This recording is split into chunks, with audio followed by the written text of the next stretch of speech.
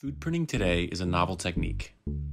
Typically, it involves one or two ingredients and rarely involves cooking. In practice, however, most food prep involves many ingredients and cooking during the process.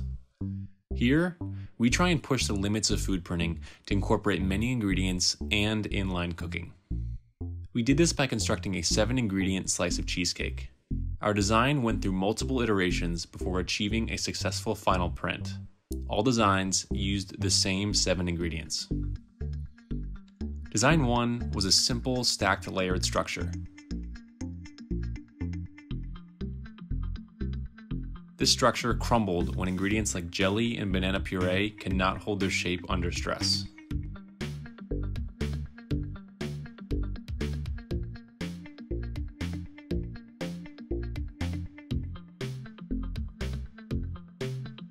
In our next design, we leveraged more structural ingredients like peanut butter and Nutella to form pools for the jelly and banana puree to rest in. The walls, however, were too thin and toppled easily from slight perturbations of the nozzle.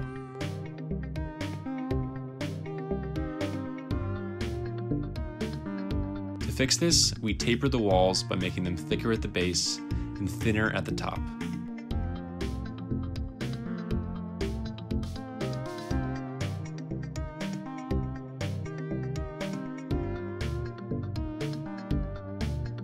This proved more effective until the last layer of graham cracker was deposited and crumbled the softer ingredients underneath it.